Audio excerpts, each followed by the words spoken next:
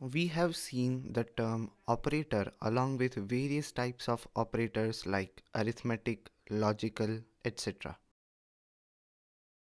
Next, I want to explain unary operators. And for that, we need to know the term operand. Let's take an example.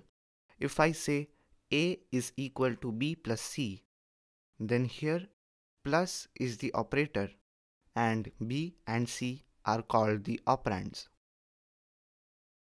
Operand means the entity on which the operation is being performed. Let's take one more example.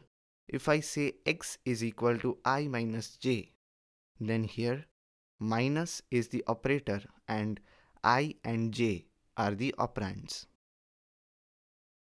So now as you are clear with the term operand, we can move on to the unary operators in next video.